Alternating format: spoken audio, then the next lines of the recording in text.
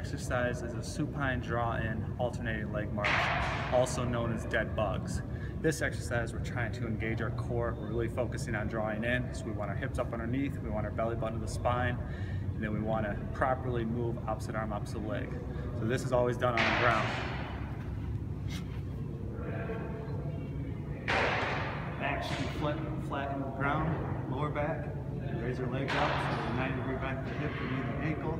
You want to stay dorsiflexed the entire time. Arms are straight up towards the sky. You're going to extend one arm, one leg. You're going to breathe out. You're going to come back up. You're going to alternate. Hold it for 2 seconds. Come back up. Alternate.